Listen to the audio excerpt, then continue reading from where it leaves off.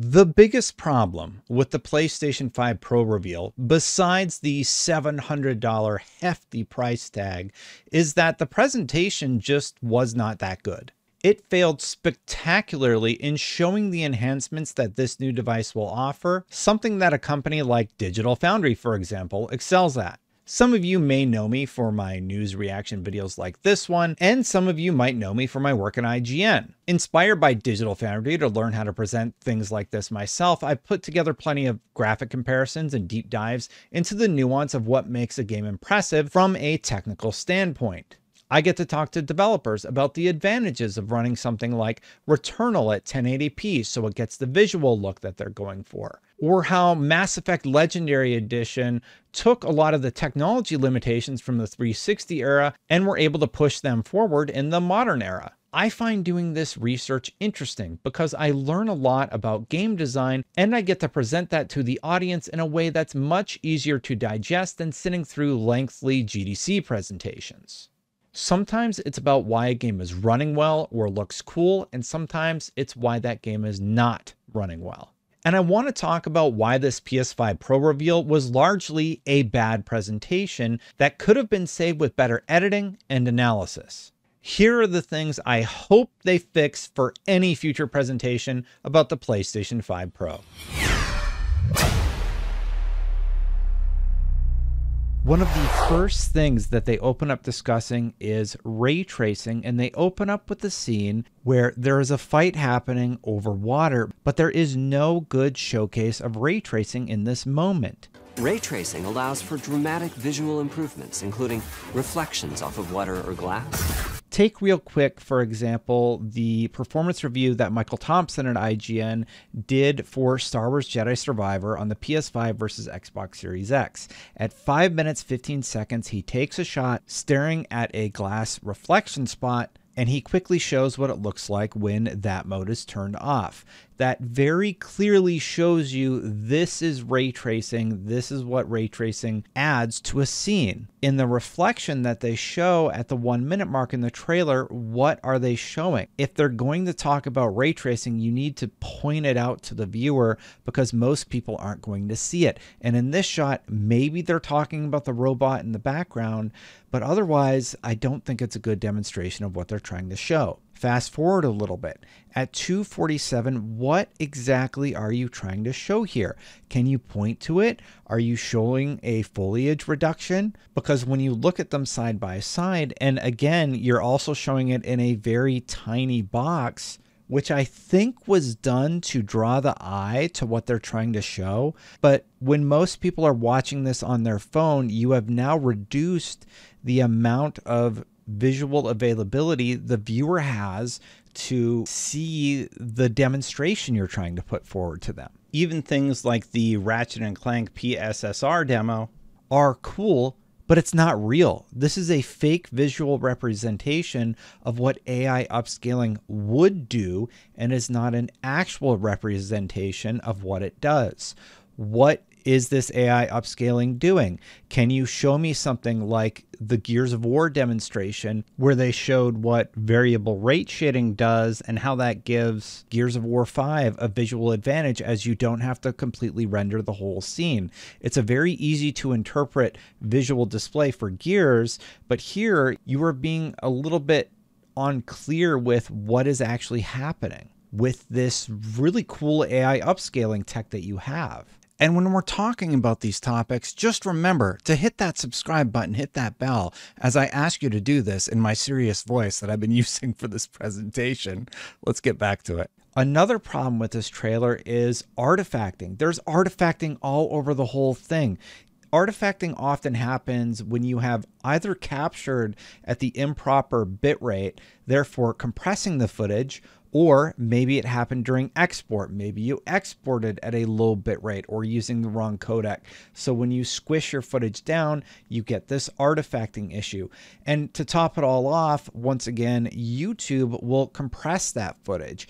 And as Last of Us 2 is the first game that we actually see running on the PlayStation 5 Pro, the fact that it is covered with artifacting and compression issues throughout the whole display at around the 4 minute mark It's really, really unfortunate, and it gets worse when you show it side by side. Separately, besides some sharpness here, I think you're trying to show the smoothness of 60 frames per second.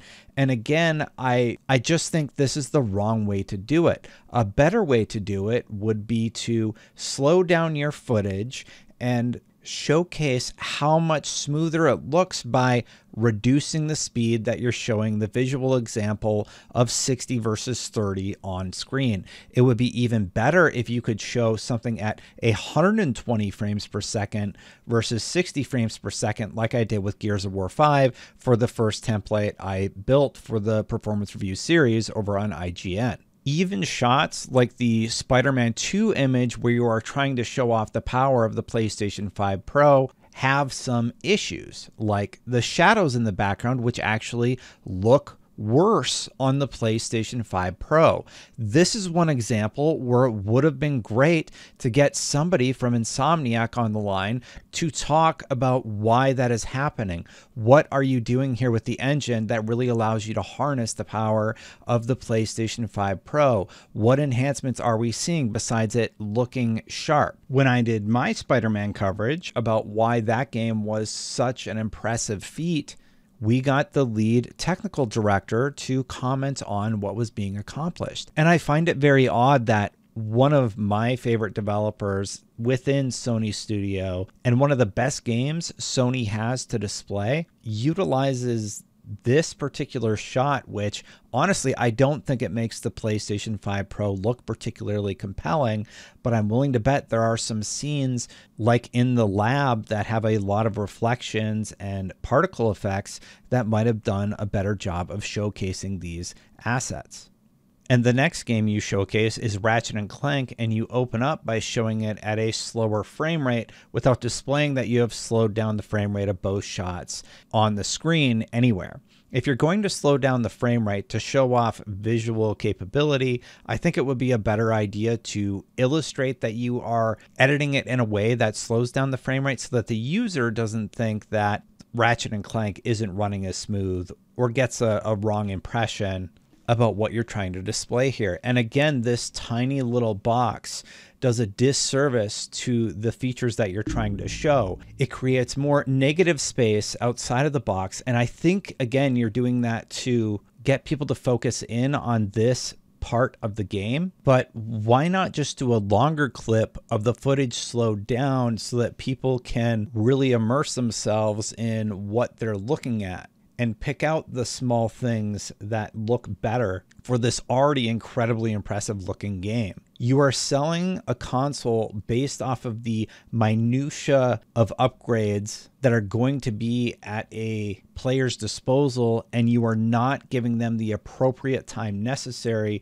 to digest that information. Again, with Last of Us 2, you are trying to show off visual fidelity, and you are attempting to show, I believe, sharpness here, which is mentioned several times, but I don't think that's quite the way you get people hyped about buying a $700 box. Now, to give them some credit, later in this trailer, I do think that they finally land on this shot of the crowd where you can really see a difference in how clear the crowds are. But you can tell the difference in the wide shot. If you were going to zoom in, I think you should just zoom in and get rid of the box, because a lot of people are watching this on their phone. You have now made the difference that you're trying to display even harder to discern. And again, same notes for the Spider-Man 2 asset. I think this is a great example of how much clearer your image is going to look. Is that because of the PSSR technology, the PlayStation Spectral Super Resolution? Tell us more about what is happening in this shot and the details that we should be focusing on. And doing a montage of them all side by side doesn't do a single thing, because it's just gameplay of old games we've already played and beaten. If you're going to utilize old titles, you need to make it crystal clear that This is the technology we're showcasing. We're utilizing these old games. Here's why this new technology is cool. And it fails to do that. And this was just a smaller note, but there's actually an error in the edit at 540. I noticed that while watching it live, the footage is actually bleeding through from the left to the right clip. That could have easily been fixed by just adjusting the crop or moving the asset on the left, like 3 pixels left. Gran Turismo 7, the focus for this presentation was all about the ray tracing. You can kind of see it on the sides of the car, but this is one time where they should have slowed down the footage and they just didn't. So you can kind of pick it up on the sides of the cars. Are the mirrors utilizing ray tracing like they did in Forza? This was a big technological point in the Forza Motorsport reveal for the Xbox Series X. And while it's mentioned and showcased here, Gran Turismo fans want to know about the nitty-gritty.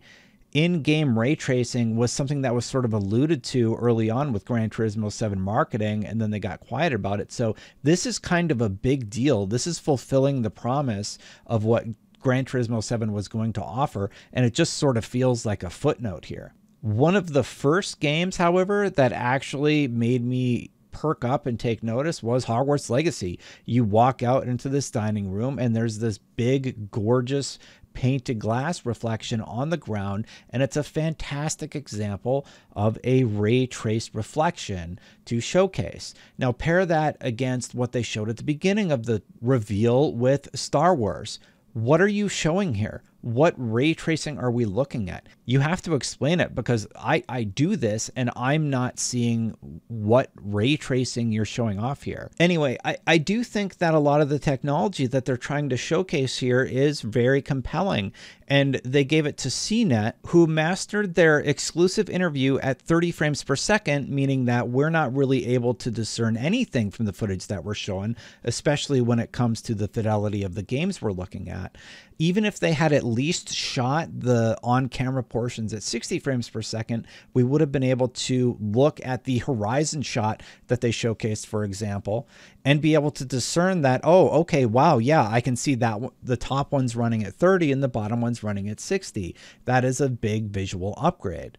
This is not in any way denigrating the work that CNET did. It's just a very strange choice to take a device that is touting 4K and 8K and present it at 1080-30 with footage that you shot likely at 1080 45 frames per second, so that you had that sort of movie look that film producers go for. This is one instance where you probably should have shot the B-roll at 60 sometimes, and then sometimes at 45 frames per second, like most cam ops would for interviews, but CNET's going to do whatever they're going to do. So the only assets that we have from this event is a presentation that doesn't do a good job of showcasing why we should buy the console. We have a 1080p 30 frames per second interview with Scott Stein that was shot likely at 45 frames per second. So we're looking at off-screen footage that is shot at 30 or 45 frames per second that's trying to show off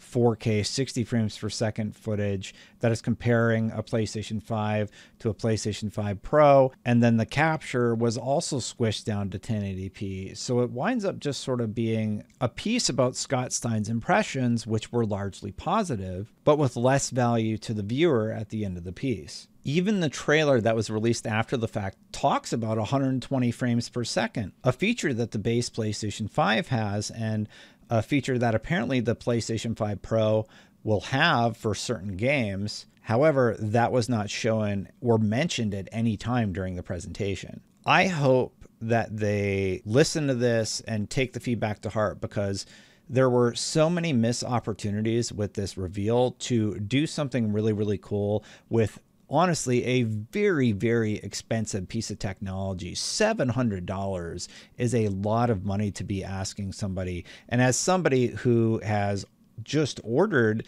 the disk drive and stand, which adds an additional $110 after shipping to your cost, you're looking at a hefty, hefty price tag for this device that just had a presentation which, in my opinion, missed the mark in ways that were very avoidable. Why not give somebody like Digital Foundry an opportunity to present this the same way they presented the Forza Motorsport exclusive a year or so back?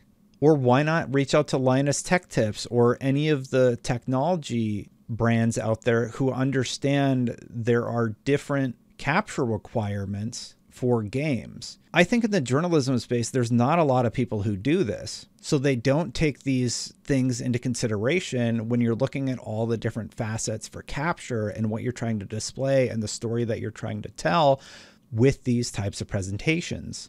And if even Sony can't get it right based off of the very loud feedback that their community is giving, then my selfish hope would be that they reach out to people like Digital Foundry who know how to present these things, who have presented these things expertly in the past, because this was just a miss. And it really didn't need to be, because the games you're utilizing are spectacular and you own the studios that you're displaying. So get them discussing what cool new features gamers are going to get for the games that they love. Maybe they have something planned down the line. I don't know. I don't work at Sony. But thinking about this from a consumer's perspective, that did little to nothing for me. The big takeaway is, okay, games look sharper. And I don't think that's enough for most people to drop $700 on a new piece of hardware. That's what I thought. I would love to hear your thoughts about the PlayStation 5 Pro reveal in the comments below. Hit that subscribe button if you're interested. Hit that like button if you like this video. Thank you so much to all of the members for supporting this channel. I do greatly appreciate you. Your membership does help me make content like this. So thank you. If you want to become a member, click that join button. And before I go, hit that subscribe button one more time, because I forgot to turn off the animation. And if you want to hear more about my thoughts on that initial reveal, you can watch my initial reveal reaction right here. But for now, I'm going to get out of here and I'll see you for the next one. Bye for now, everybody.